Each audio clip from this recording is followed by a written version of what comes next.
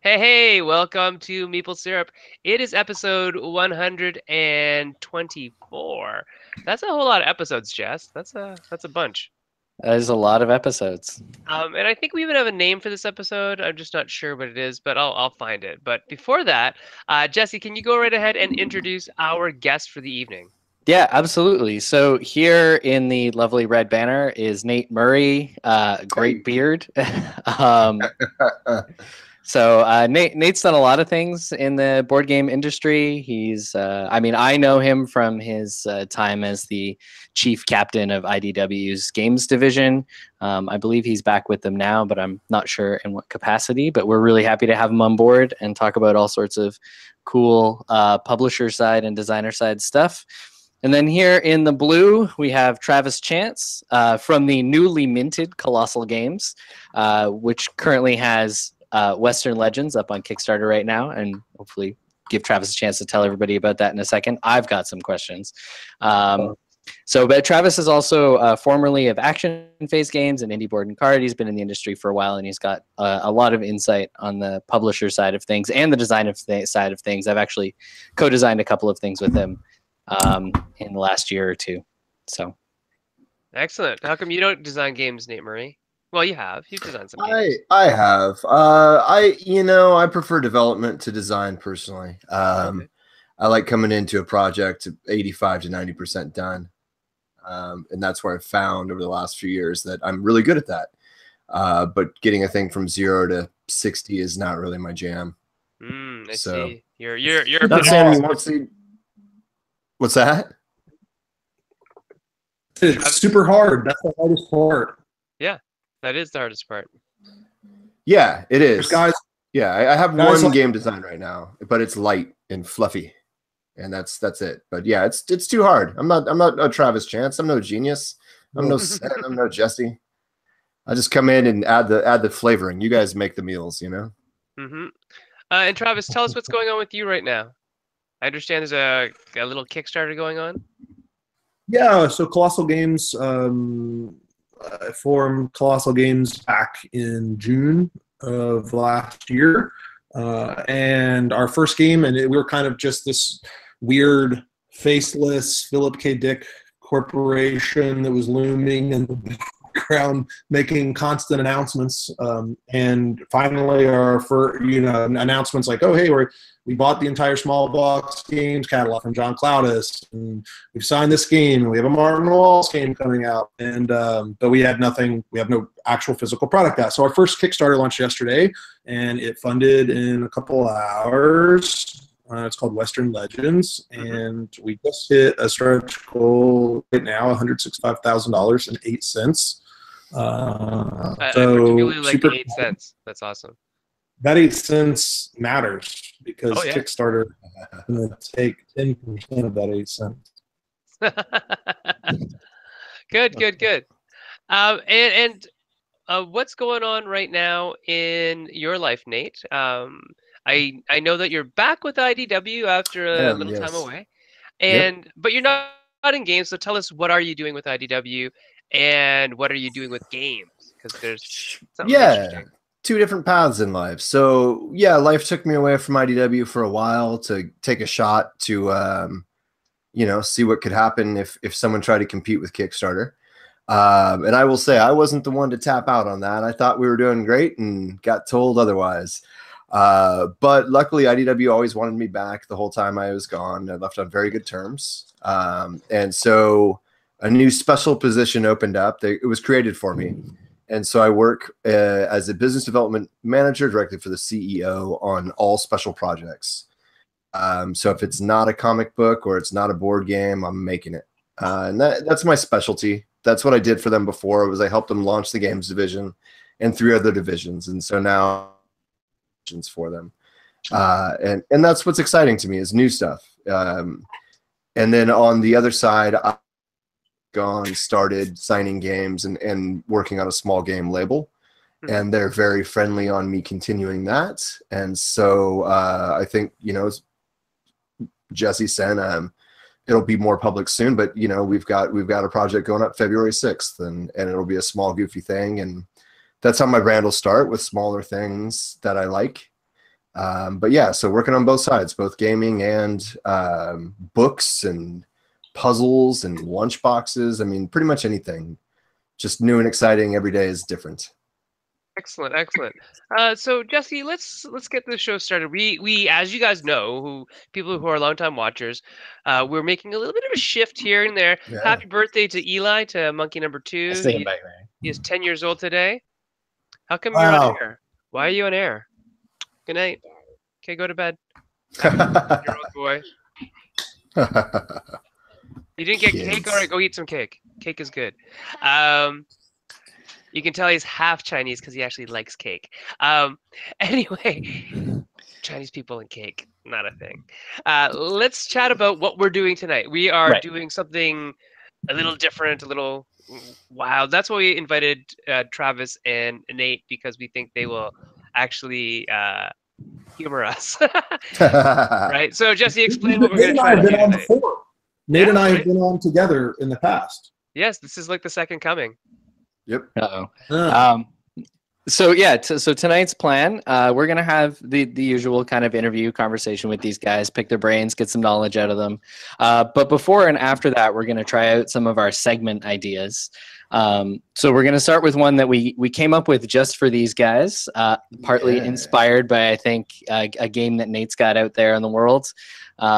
Called Publish, Play, or Pass. We figured since we've got two game publishers, game publishers on the show, we do something special with them that leverage their expertise. So what's going to happen for this is Sen and I are going to pitch you guys 3 games, and you will have to pick one to publish, one to play, and one to pass on, and talk a little bit about why you categorize these 3 game pitches in these ways.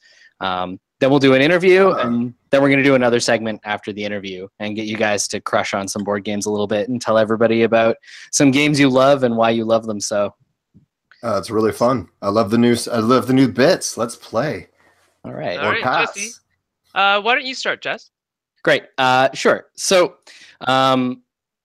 I will start with a game called Bloodlines. So in this game, players play members of an ancient family line, and they're going to use inherited power to secure control over parts of a giant Gothic Victorian city with like big, cool cathedrals and dangerous tunnels and sewers and all that kind of great visual stuff.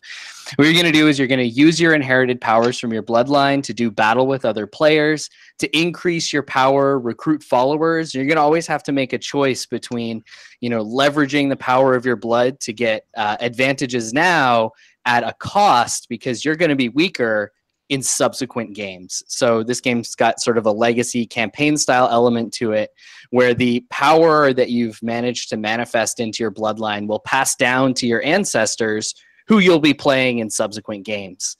The coolest parts about this game are the game arc, which begins by using a city board more like a map, just to set up a scenario. But as you're playing, you're going to be filling out the city until the final game of the campaign, where we're actually going to do battle over this city that we've been defining the pieces of while we've been building our ancestry and our bloodlines. And then the second sort of nifty bit about the game is in the design. It's sort of the broader theme is about inheritance, and this is a sort of light legacy elements to it, and the game will be designed to be regifted when it's finished. So when you're done with the game, you're going to pass that on to a friend or a family member, so the game itself becomes inherited, just like the themes of the game, like when you're playing across your different ancestral lines. All right. Okay, so we got Bloodlines. The next one is Sky Spire.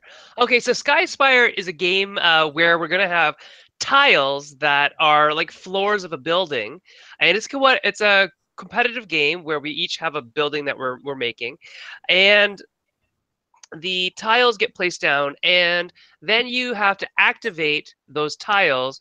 Each tile gives you different power to interact with your resources, different powers to interact with the meeples that you're placing on tiles to gain the powers, to gain resources, to build more tiles. But the tiles you don't just place down on the board, where we're going to place them on top of the meeples. The meeples were infrastructure that add to the height of your thing. And then you build the next tile and next tile and next tile until you have this giant spire.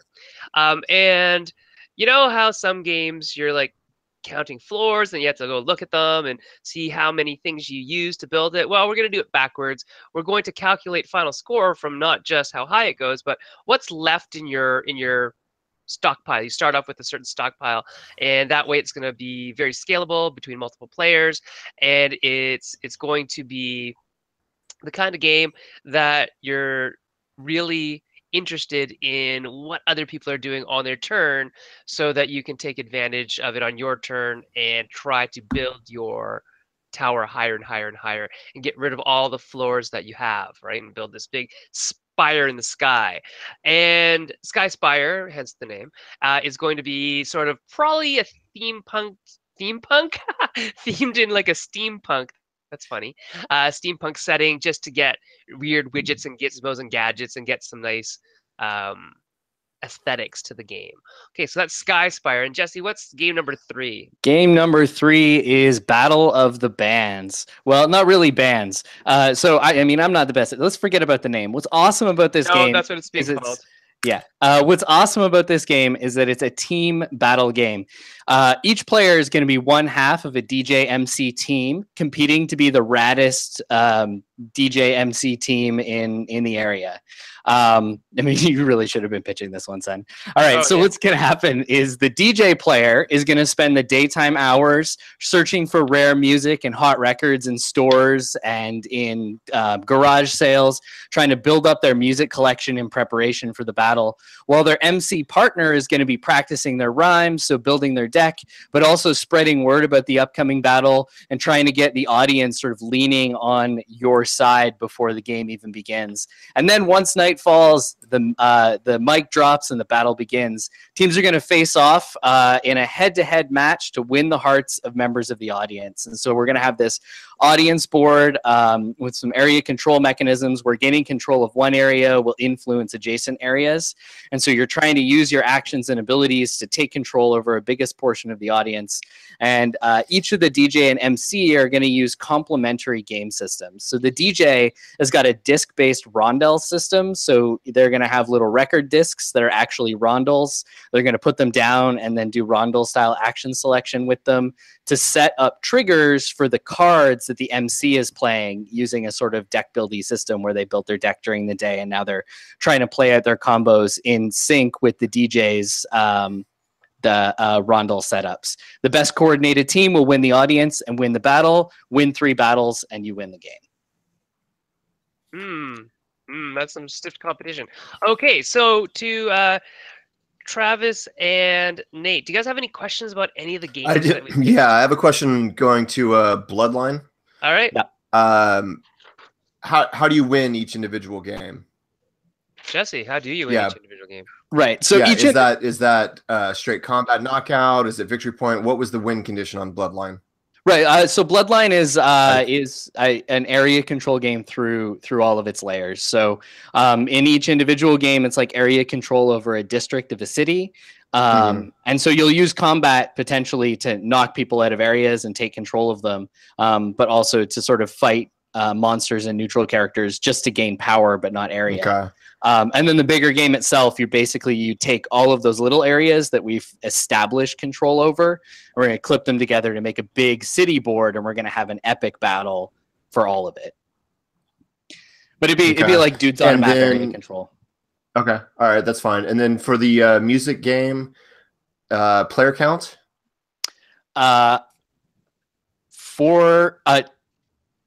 There would probably be a way to make it 2-player, but that would require special rules, but it'd have to be even player counts. So 4 and 6 would be the sort of designed for player counts.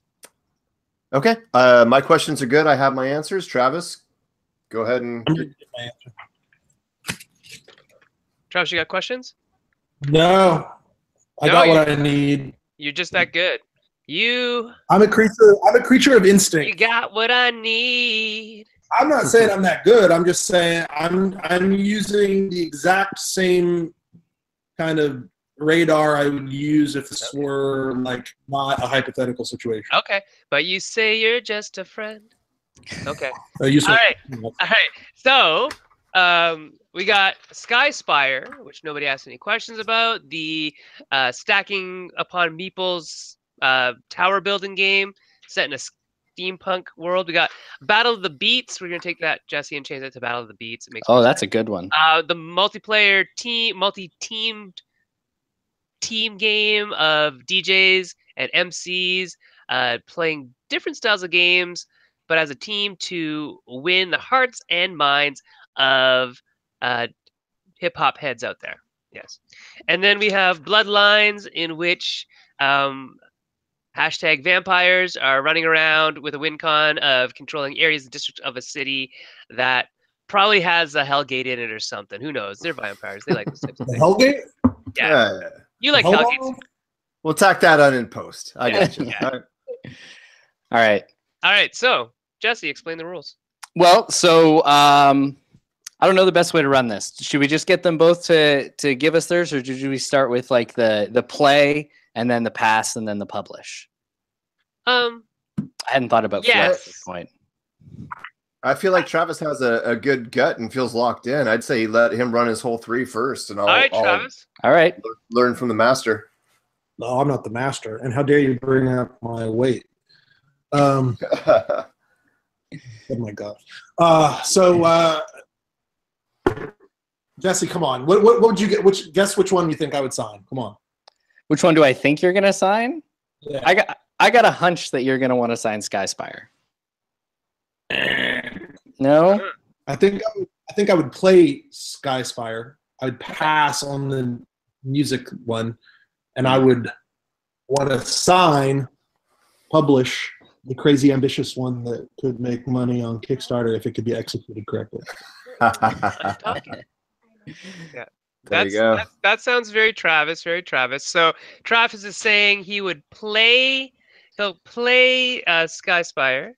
He will pass on Battle of the Beats, and he would sign Bloodlines. Okay, over to Nate. What's your deal? All right. So I mean, Travis is right, but just because Sen and I share a love of music and hip hop and records and all that, I would play Battle of the Beats. There's no way that would certainly, if this was gun to my head of any of them publishing, this would obviously hit the cutting room floor first. The restrictions of 4, 6, or 8 players is really not, something I want to explore. I hate music as a theme in games. I think it's really hipstery, but I would play it because I actually like that stuff, and I would hope that we could put some Easter egg tracks in there. I would pass completely on Skyscrape or whatever. I don't need to city build ever. I'm cool. I'm all about flavor and I don't need it. What's it do different? It was just nothing in there grabbed me that said, oh, that's the new thing that I want to play. So, and then I would take Bloodline, I would publish it, but I would ask if it could be rethemed slightly to not be vampires and maybe fit into a little more gunplay, and then slam it into one of my current universes for games. So that would be the winner. I think you understand what I'm saying, and yeah, that's right. That's the pop on Kickstarter is definitely Bloodline. The thought of regifting that game to come up with the thing that people that broke people bitch about legacy games of, oh my god, I can't resell it, and it's like, dude, you got more hours of fun out of that game than any game in your collection, but now I can regift it. So okay, cool. You've solved a major problem with the last of the people who haven't conformed to legacy. Sounds great. I'd be in on publishing. Cool. All right. And I like that you guys are talking about the model of publishing as well. What if you were a more traditional publisher and you didn't use Kickstarter and you didn't have that campaign, you didn't have stretch goals? Would you change your mind in terms of what you would pass, what you would play, and what you would sign? So do you want Nate to go first? No, go ahead, Travis. So for me, as soon as you started saying a Bloodline, it was the instant reaction was, this sounds really cool.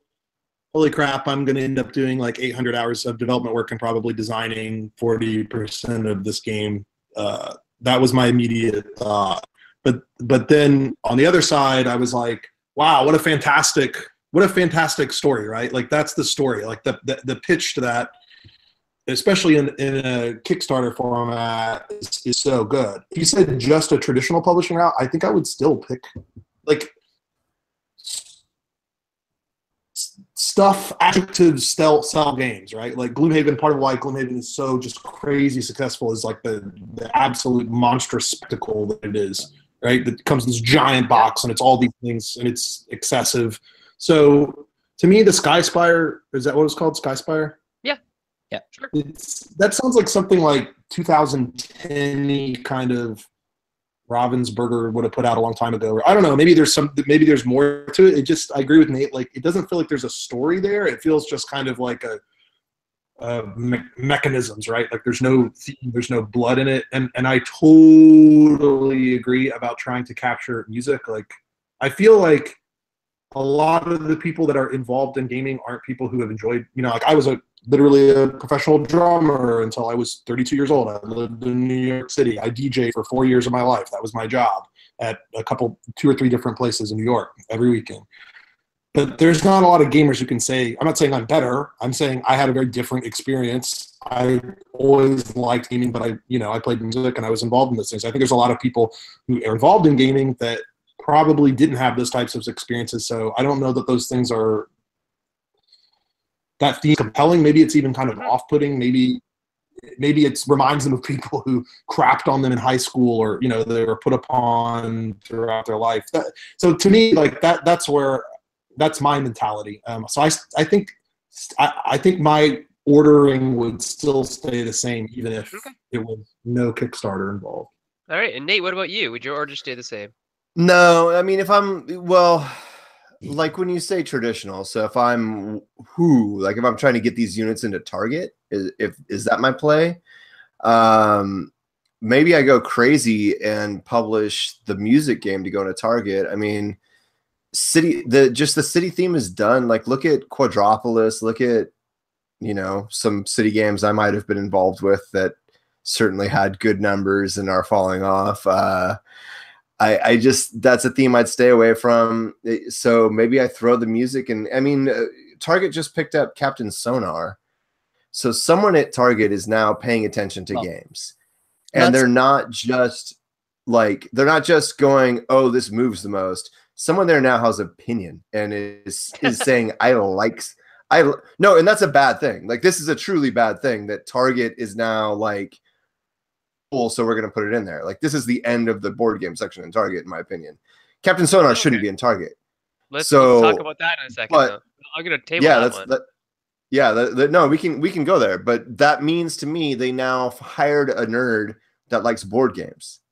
So, okay, can I sell this nerd that all 4 of us are probably DJs and battle rappers and this and that.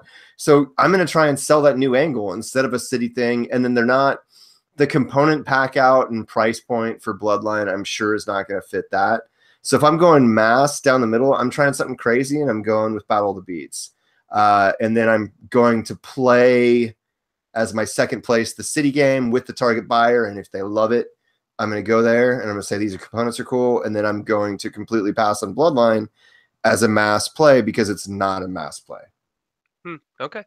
So if you went to mass, we might switch things up. Cool. That was kind of neat, Jesse. That sort of worked. Yeah. What do you think? I actually really like that. That was awesome. All right. Yeah. But yeah, I mean, quick segue though. Captain Sonar and Target, end of times. Question. Yeah, absolutely. It's the end of times for Target board games because Captain Sonar is a game, but it's not the right game for that audience. So Captain Sonar is played best at 8 people. You can the one in Target is a simplified one that plays less players. It's just called Sonar. Yeah. Oh, okay, because cool. We haven't risen to the rank. All right. So then there you go. So they've made a Target product like anything else, but it seems not quite in touch with that audience, and it seems like that means that they're not thinking of moving units anymore. They're thinking of opinion. And when you start to add an opinion to, then you're right, and you're going to start seeing weird plays. And so I don't want people to get a bad taste in their mouth that they bought Sonar for their grandkid, took it home, couldn't figure it out, and then we're like, you know what, screw Target board games, and then didn't come back and buy more. I'd rather they bought Codenames for life and, you know, Catan and Pandemic and just took home the easy stuff and then worked their way to a board game store. Whereas now I feel like if they're going to run into a Captain Sonar or a like what are we going to see next in there? Like what level up? Like Splendor's perfect. It's on shelf now. Love it. But keep it there. Don't take these flyers. Like don't do that, Target. Interesting. Don't get crazy. Travis, Yeah. Travis, what's your opinion on games like Sonar at Target? You do realize one of my business partners is the Arnaud from Matago, right? He's one of the owners of Colossal Games. One of the people who make Captain Sonar. So look, I'm not saying it's not a great game. Oh no, it's amazing. I think it's funny. I yeah. A funny coincidence that particular game came up. I mean, listen, I every time I think I figured it out, the pendulum swings the other way. Totally. Right? Like Gloomhaven will forever boggle my mind. Like totally. We were in this period where like it felt like even medium weight games were just no one was playing long games at that point. Right. There was like 2 years almost of like after Love Letter. Everyone's just playing filler games and like 30-minute games. And it was, instead of trying to play something like super long and meaningful, it was like, let's play something that's like 45 minutes at the most, and 45 minutes felt long. And then Gloomhaven comes along and provides more content than any human being can rationally play in a market where people are playing games one time. Most people are playing games one time and they're playing them wrong. Like people are jumping into the hobby at the deep end of the pool, you know, Kickstarter craziness. There's people who have, you know, I personally have probably 400 games I've never played that I've opened and just like, you know, looked at the components and punched them and put them back on a shelf and said, oh, one day I'll have time to play them, and I won't. So I guess my counter to Nate's comment, which I'm not saying I disagree with Nate, I think what he said was pretty spot on, is it feels like did you hear like BGG had 5 million unique user hits last month, and I think a couple years ago they had 3 million was their highest. They almost doubled. Like in a year, like it's crazy. Like the hobby is rampant. So the question for me, or the question from me rather, is is the consumer base, is it like, oh cool, I played Ticket to Ride, now I'm going to play Gloomhaven? Like, is that the logical leap? Like, is that like how quick the progress goes? And I mean, it feels like, because of this world that we live in, and I'm not trying to sound like some sort of Luddite here, but because of things like meetup.com and gaming groups, gaming cafes, like you could walk in totally blind and know nothing about gaming, and a more experienced gamer could sit down and walk you through the process because they need a warm body, and the next thing you know, you're like, well, that wasn't that hard. Can I come back next week and play again? You know, let's play 20 campaigns of Gloomhaven. So I feel like it's not an illogical question to ask if people are kind of, their tastes are being a little more sophisticated. Like we've obviously seen price points kind of slowly ascend over the last couple of years, and it's to the point where like spending $100 on a game really doesn't feel bad anymore. I mean, like even like Star Wars Rebellion, you think about Star Wars Rebellion, like yes, it's Star Wars, but it's a 2-player game, right? Like it's a $100 2-player game that like, it's not like it's a $100 2-player game like an awesome version of Rhino Hero where you get to own a real rhinoceros or something. It's like a pretty specific audience, and it's like super high up on BGG, and there's a lot of people like it. Yes, now would it have done as well without the IP? I doubt it, but still, it's super interesting to me that game that's so, in a way, like play style-wise, is so niche, can be that popular.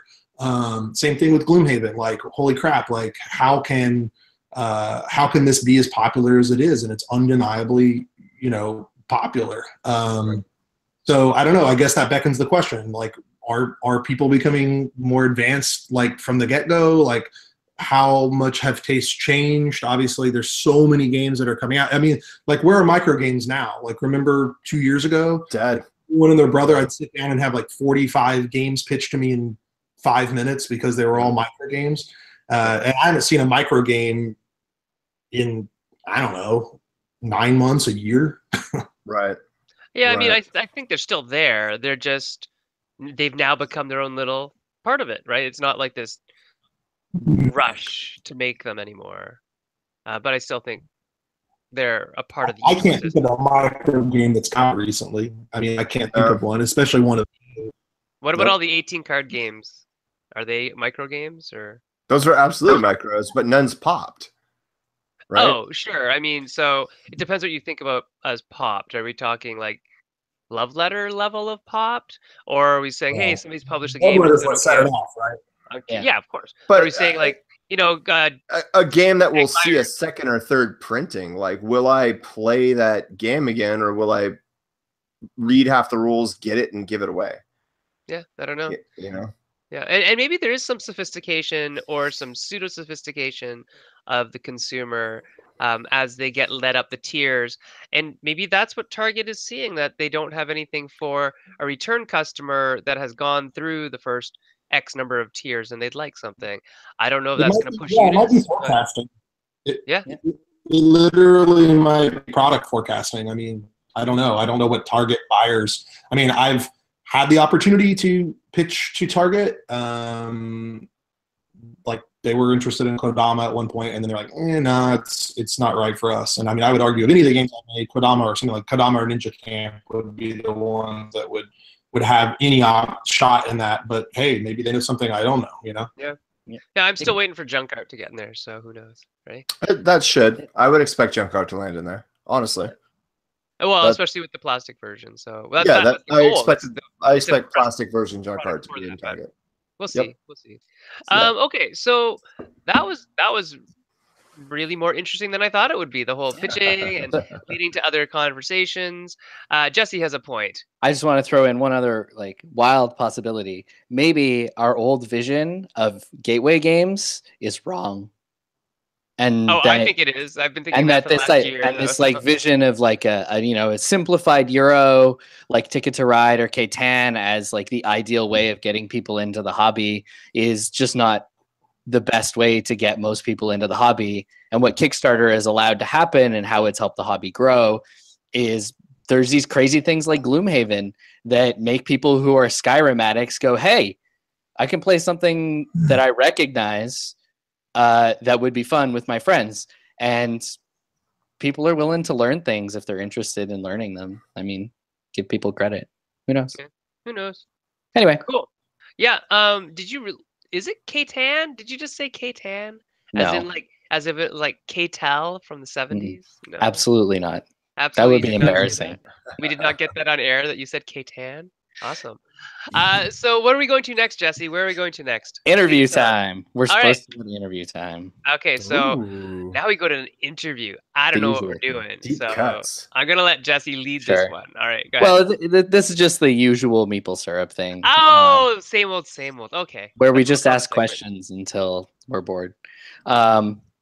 So, I mean, following up on what we were just talking about, I think this is a good place to start. You guys have both started multiple times in this industry, and it's changing, it's growing, it's getting bigger, as we'd said repeatedly just now. So, how do you make space for yourself in an industry that's this big and growing this fast? Is there? I'll let the guy with the huge successful Kickstarter go first. So when you say could you rephrase the question? I'm sorry, I didn't understand exactly. Yeah. How do you get noticed? How do you stand out? How do you get off the ground running and have a chance at succeeding? Well, that's easy, Jesse. You get a big really loud plastic. Have you considered plastic? Okay, Travis, give us your answer. In terms as an individual, as a game designer, as a product. Why not all three? Individual, game designer, product. I mean, So I don't think a good game is enough anymore. I think to have a great game. I think we, and kind of dovetailing a little bit off, excuse me, off of the micro game. I think what Kickstarter and the little micro game surge did was it actually it's allowed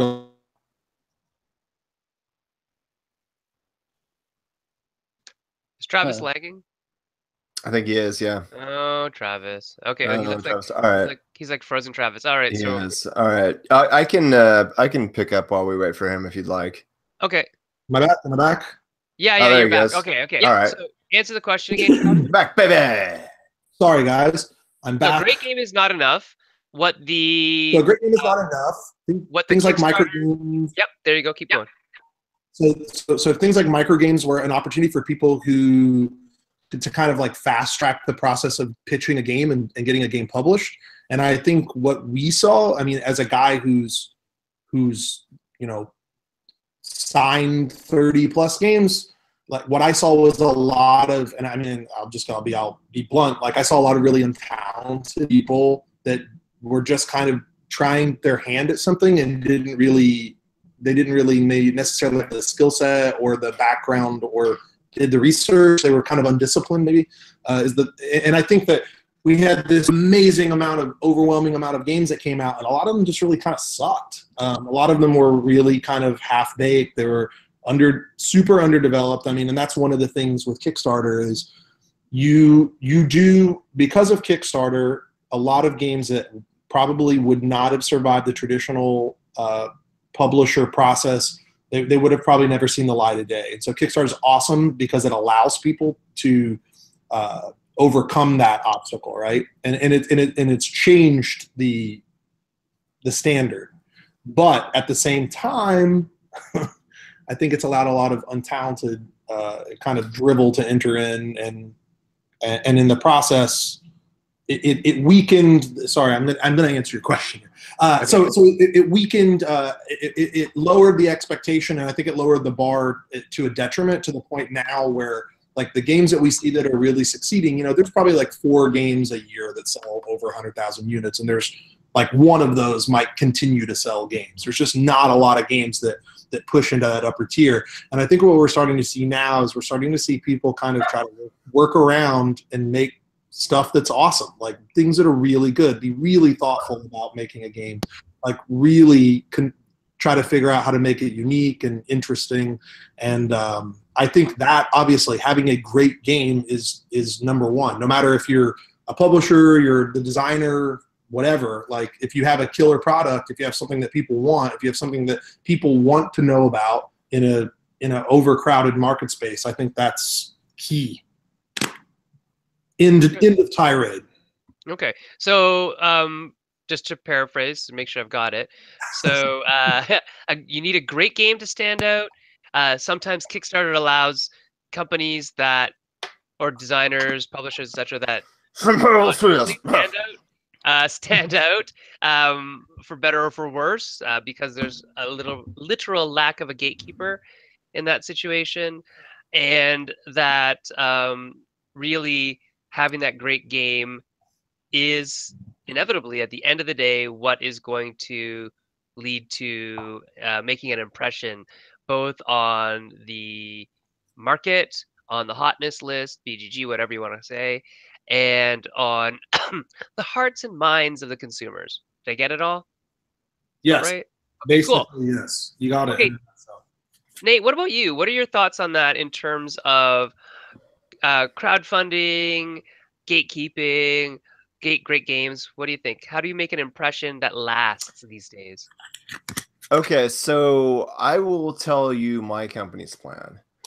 Do we have a name for that company yet? It's called Bread and Circuses, yeah. Oh, absolutely. Right. I totally forgot about that. Yeah, so we're Bread and Circuses, which goes back to a lovely phrase that was used in Rome to distract the poor. The ruling class used bread and circuses to tell them as a distraction for how bad life was getting. And it's timely for now.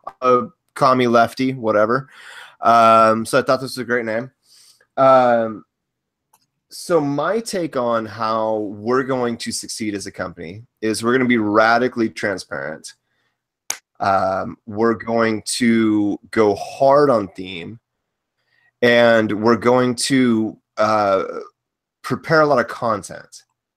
And so what that means is that I'm not signing any dwarven mining or field growing games. I always go right to dwarven mining, which is great because my great friend Daryl, like the one game I fought from him is a dwarven mining game, and I just shit on that theme nonstop. Do you know how I hate dwarf themed games? This is like a big thing for me. It's funny. That is why I'm laughing my head off over here. I'm already in the chat admitting I'm just a dumber version than you, and we shouldn't be on this show anymore together because I'm just.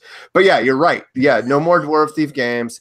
So my company will be doing two paths, which is one path is highly thematic brands, and those brands will be universes. They'll be Marvel universes, essentially with several different games living in the same path, so that you can live in there, and the content's ready. There's stories ready. There's art ready, and you can just live in this verse. And so we have, at this point, 3 verses launching.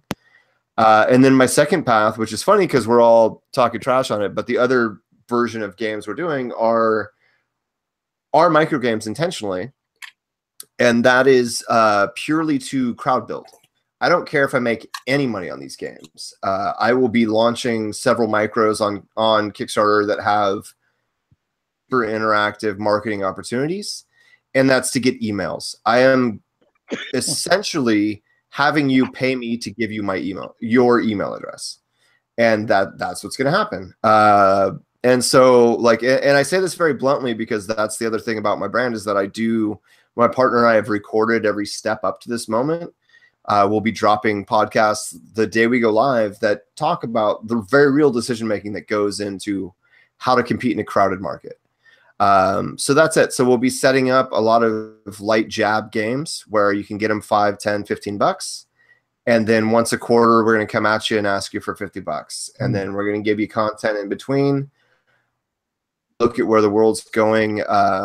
It's going into these content silos. And so everything you should be working towards is trapping someone in your silo so that every day from our brand, from Bread and Circuses, every single day of the week, there's going to be content from us. There's going to be articles, podcasts, all this kind of stuff leading up to that month's micro or that quarter's larger game. And it's just to keep you with us. It's a Patreon model without Patreon, essentially. Can I keep you with me to avoid having you go and look at Colossal, who makes great games? But can I be entertaining enough that my mediocre games plus my fun, you're like, yeah, I'll stay with Nate. I'll give him my money because there's only so much room for your money. And so that's kind of our plan. And we're just going to be radically transparent about it. We're going to run our things. And the plan is, 3 to 5 years, we have the Malar World deal with Netflix. That's what I'm building towards. Interesting.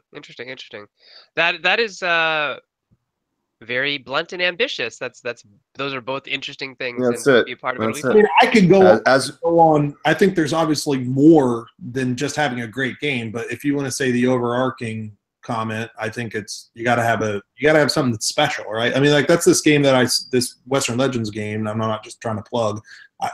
I saw it and plug your game, dude. It's dope. No. I'm seriously. Don't feel bad. I'm plugging your game. I wanted it, and I knew it was going to be a tremendous amount of development work. This is a first-time designer. He's French. His name's Hervé. He's French, and it's his first game. There was a tremendous language barrier between us. So imagine trying to work on a sandbox game with a first-time designer who, I don't speak French. Thank God he spoke some English, but it would take him hours to write like testing results and things. Like he would spend like 3 hours sitting. Wow. It would take me like. That's crazy. Yeah. And I mean, I'll be doing no first-time designers. You're a ballsy man. You go after it, but I'm only working with friends. That's it. But I mean, and I thought that's so cool. I thought the game was special, right? And like that's a cool story, right? That's a cool story. This is a French guy. He's a talented artist. He's been working on this game for 11 years. 11 years of his life, he's played this with his friends, And I got to come along and be a part of that, and help enrich the experience and provide my experience, and all of that was awesome. But really, fundamentally, why I wanted that game, why I chose that game to be our first game, was because I knew it was special. I knew it had the potential for greatness, and I knew it had all the little bells, and not only just bells and whistles to kind of grab people's attention, but to also keep them playing the game, so that the game has a long tail. It's not just, oh, cool, we made Kickstarter money, now what? That's not enough. Every game that I've made has sold twice as much in retail at the very least than it did on Kickstarter. And this is my 16th Kickstarter, and all 16 have been successful. They've been successful to varying degrees, and I've never cracked a 500,000 yet. I've been damn close, but I've never cracked a 500,000 yet. But yeah. Very cool. Jesse, it's getting to be about 11:07. Well, it's exactly 11:07 right now, Eastern Standard Time. So for you, it's 8:07, and I think for Nate as well. But let's go on. Let's move on and get to the next part of it, so that we can then work on some of the rest of our little thingy bingies, our segments. What's the next segment, Jess? The next segment is Game Crush. So in this segment, we're going to ask our guests to tell us about a game that they have a crush on. This is something that you love, and a game that you love that you may have always loved. So tell us what the game is. Tell us what you love about it. What about its design just makes you so, crush after it, like that, high school thing. I'm really bad at intros. I got to work on this. And in addition to telling us about the game, it could be fun also to reflect a little bit on how that game and your crush on it has affected your career path, even if in a small way, through this industry. All right, Nate, you're up. I obviously, can one of you just name what I'm going to say? Well, there's only two choices, really, Nate. One of them is the Resistance, and the other one would be Poker. So I'm not really sure which one you're going to talk about. Close. No, Coup. Oh yeah, that's is my game crush of all game crushes. I can't believe. Yeah, no. Coup is my game crush of all game crushes. Ricky is the man. I would say everyone knows Coup, so I'm going to ramble about it for about 4 minutes anyway. But if you want a game from Ricky that you haven't played, pick up Melee, which is a dope, nasty area control game that plays in about 20 minutes and has this amazing drafting bidding system once you go to the advanced mode. That's so cool. But let's go back to Coup. Coup has been my favorite thing forever. When they put me in the Ninja Turtles game, it still says I claim Duke, like my custom card. My Twitter bio probably says it. Like, Coup is my everything. Two things: as my crush has evolved, I bought the expansion to go to 10 player and all that. Not a huge fan of 54. I don't like all the extra rolls. Keep it tight. Keep the original set plus the one roll that lets me look at one of your cards to add an extra bluff element. But in house we do 2 Coup house rules. And I find these to be so just juicy and beautiful. So the first one is once you're dead, we mix your rolls back into the deck. So it's not so obvious to people that, all the dukes are out or all that.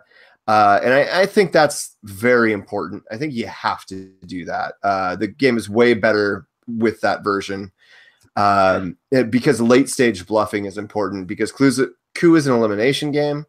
And when you allow, and it's an elimination bluffing game, and when you allow too much information to become deterministic in public, a lot of what the game is. The second thing we're just playing with now is called the Call Your Coup variant. And if you haven't played Coup, you're given 2 roll cards. Every player at the table has 2 roll cards. Every player at the table is collecting currency, using currency to activate the rolls. It's an elimination game. I kill a couple of when both of your rolls are dead, you're gone. One thing you can do in the game is accumulate 7 coins and auto kill someone. The Call Your Coup thing is beautiful in that I have to correctly say, Jesse, I'm cooing you. And in the regular rule set, you would just lose a life. But in Call Your Coup, I would say, Jesse, I'm cooing you Duke. And that means I have to know that you have a Duke card, which means I have to have read you in some way beyond just guessing or eliminating you. And what that does is fix the end game, which can become pure math. Without Call Your Coup, it can just be a race to 7 coins, and kind of 2 players can look at it, and just like chess, you can go 4 moves, checkmate. And that's true. But if you play with this Call Your Coup variant, I'm telling you, you can be running a deep game-long bluff that's just beautiful. And Coup is all about telling a narrative. It's a beautiful game.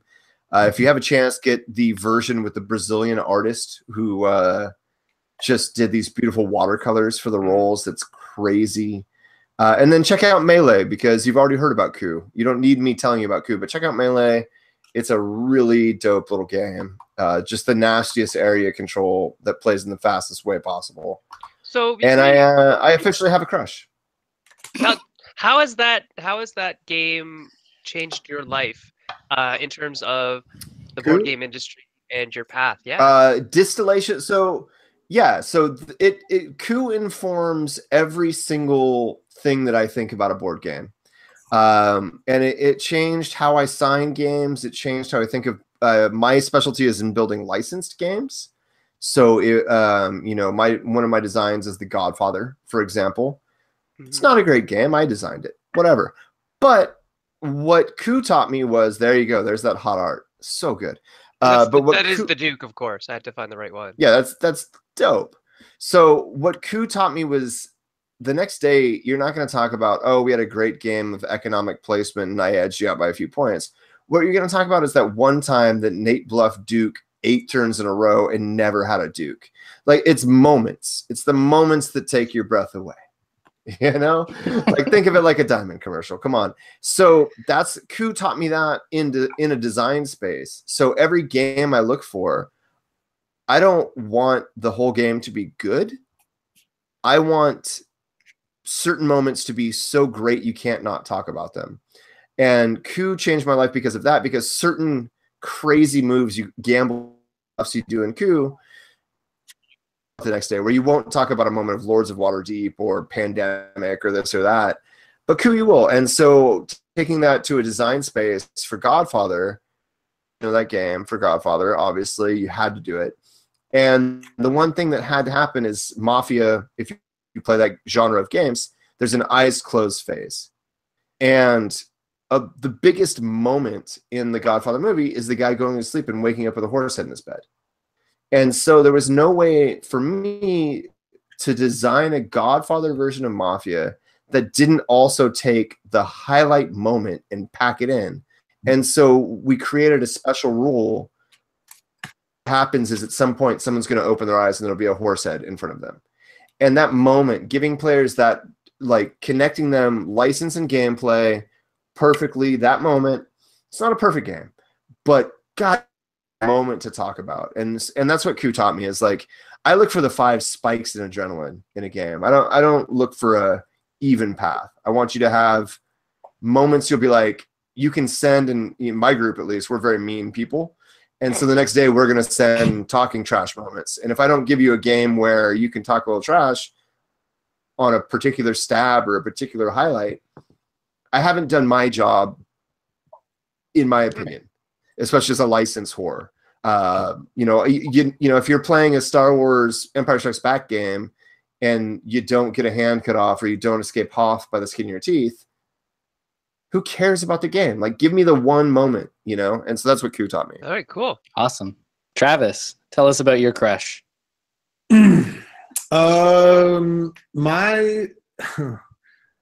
So it's funny, because I never really sat down and looked at my top games. I just kind of had this running list of games that I would claim was my top 10. And then I really wrote down my top 10, and I realized almost all of them were area control games.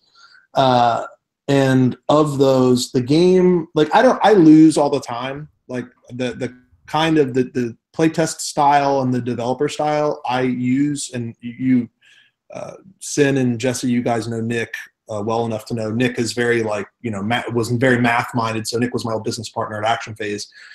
So Nick would get in there and try to break the game, and I was just kind of like the guy touching all the walls and turning all the knobs and pushing all the buttons, you know, like a kid in a candy shop type thing.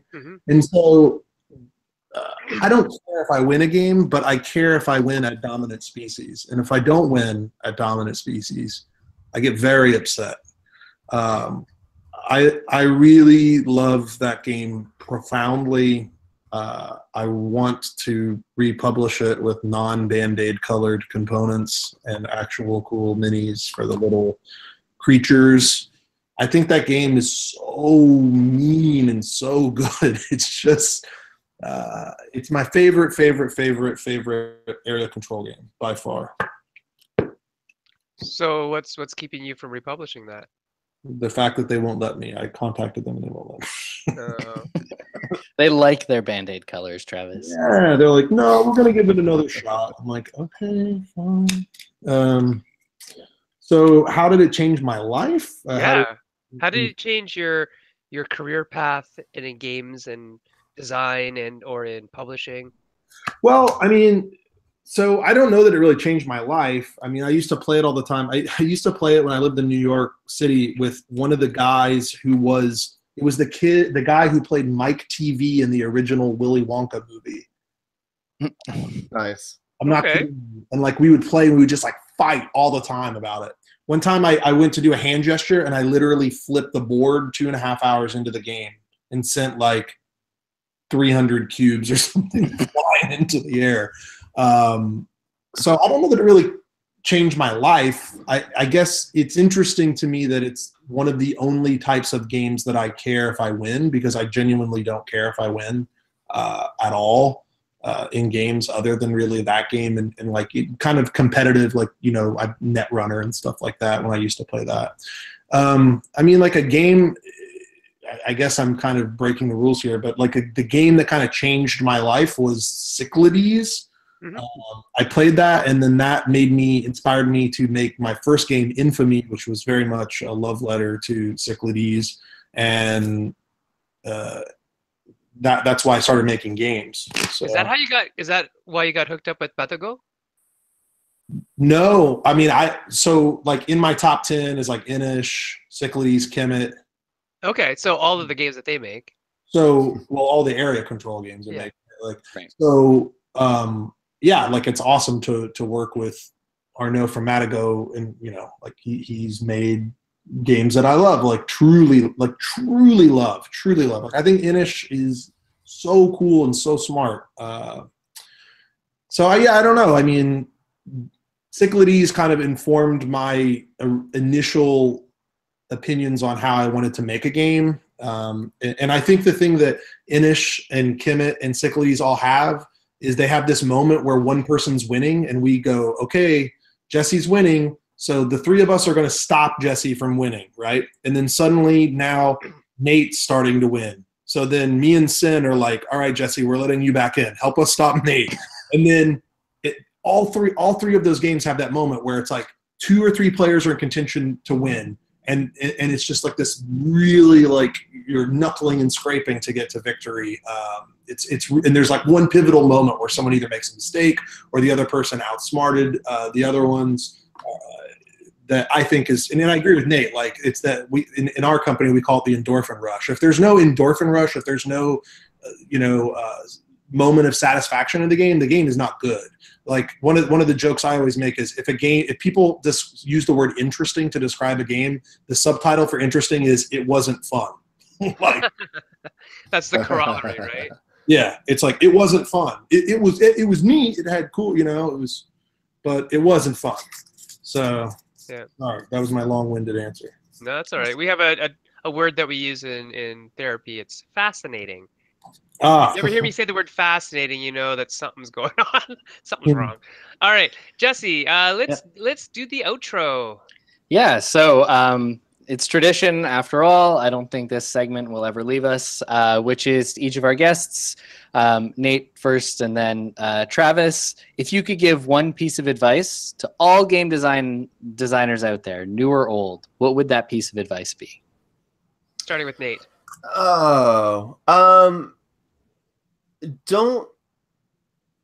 not take an opportunity. The way I got into this industry was by emailing the same guy for 7 years. And then I got in. And, you know, the amount of people who have come up to me at shows and said, I want to do this thing, I want to do what you do, and who I've given my card to, and who don't send the email, it's a crazy amount of people. And just don't. If someone gives you a crack, like a sliver to climb in through, don't stop. Don't stop. That's your opportunity. That's it. Like, you get so many chances. Like, just keep on it. Oh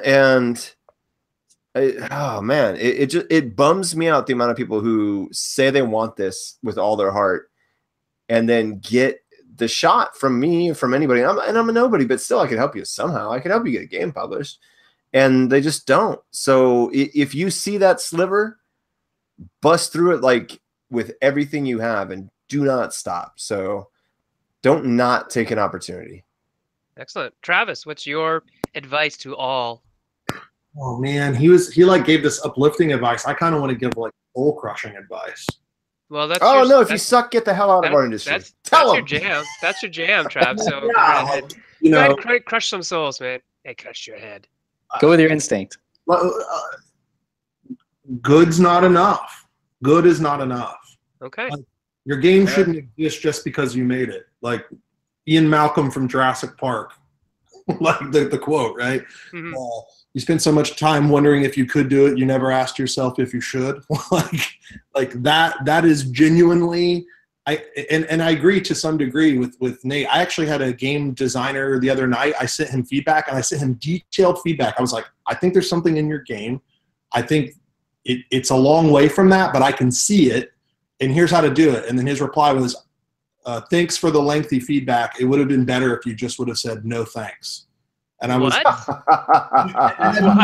that's the exact same feedback I gave, just on a better take, man. I don't do that. I mean, Jesse, you know from working with me, I don't just give a canned response. Like, I always am genuine. I always try to give some sort of direction or guidance, because I'm super, I've genuinely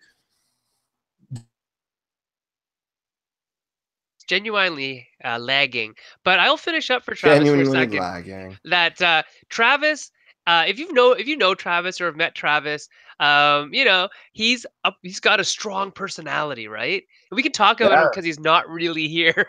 So Travis has a really strong personality, and he's great if you get to know him. And if you don't know him, he may rub you one way or the other. You may like him, you may not. But I'll be 100% honest with you, because Travis is now live. I'll be 100% honest that Travis's feedback is 100% some of the most heartfelt and well thought out feedback that you're ever going to get from anybody ever. And it is honest, and it is legit. And all he's trying to do is help you make a better game. And you're basically telling me that people are looking the gift horse in the mouth. And you can tie that back to what I said of like, look at, like, hey, take that opportunity. But like, dude, if a Travis Chance is going to give you notes and you're just like, I don't want your notes, like, that's the same thing as not emailing me when I say email me. Like, that's one of the best in the biz who wants to take time out of his day. Like, he thought about you. The fact that he had to think about you means he didn't think about something else. I actually and it's like, ugh. I reached out. It's so gross when you don't want to listen to that. I reached out to that individual. Well, they actually friended me on Facebook after they, were clearly upset by my feedback. And, I said, listen, my goal here is to encourage, not to discourage. If I thought your game, if there was nothing there, I wouldn't have taken the time the day before I'm launching my first Kickstarter, to tell you what I thought. I sat down, I played your game. I saw something in it, but it wasn't realized yet. And, it's like, if you don't have the desire to, and then the response was like, well, it's the thing that you hate about it is what makes it unique. And I'm like, okay, well, I don't hate anything. Okay. Like, I have zero investment in your game, Mm-hmm. So, and I don't begrudge this person. We ended up having a really positive conversation at the end. But I had to make this sort of emotional compromise so we could get to that point. Yeah, a lot of people's egos are tied up into their design, so I get it. Listen, I've worked on 30 games. I personally designed 12 games. I had 2 games come out this last year. I've got nothing that's like anyone's doing backflips over. I mean, I'm buddies with people like Eric Lang, who are like he could crap in a box and it would make like $5 million. And I think Eric is a crazy talented person. I'm not saying that he's not talented, but I'm surrounded by. Is that a legacy crap, or is that just a standard like area control crap? Yeah, no, it would be in the shape of a cool monster. Okay, I'm pretty cool. sure he actually does crap cool monsters.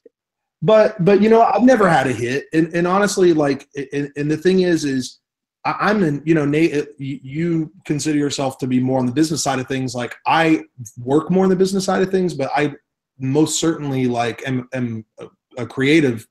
Like, the creative side of things is what really I love. And I'm not saying that you don't, but I have this kind of conundrum where like, I have no game coming out in 2018, and it's the first year in 5 years I don't have a game coming out, and like there's some part of me that's like, I got a company, I got all these things, we've got all these things going on, I'm working on all these cool games, I got to work with rock stars like John Cloudis, like I'm working with Martin Wallace, that's more important. But there's some little part of me that's like, oh my god, I don't have a game coming out in 2018, this sucks. Yeah.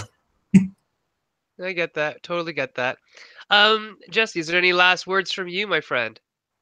Well, I don't think so. I think, just thinking about what we've done, I think this new segment thing's really fun. I'm looking forward to coming up with more games and torturing our hosts for entertainment.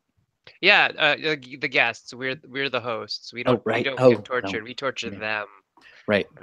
Okay, cool. So on that note, we're going to sign off. We're running a little bit over, but we were late to start, and then there's, lag problems. So we are going to sign off right now. So good night to everybody in Meeple Syrup Land. We'll be back next week. We're going to try out a few more segments before we start booking people on the regular.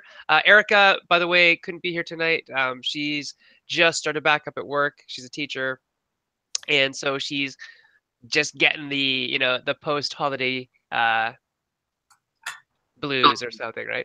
Anyway, so we'll see you guys all next week. Thank you very much to Nate and Travis for playing our games with us, and we will, I'm sure we're going to hear tons more from Brent Circuses and from Colossal Games this year.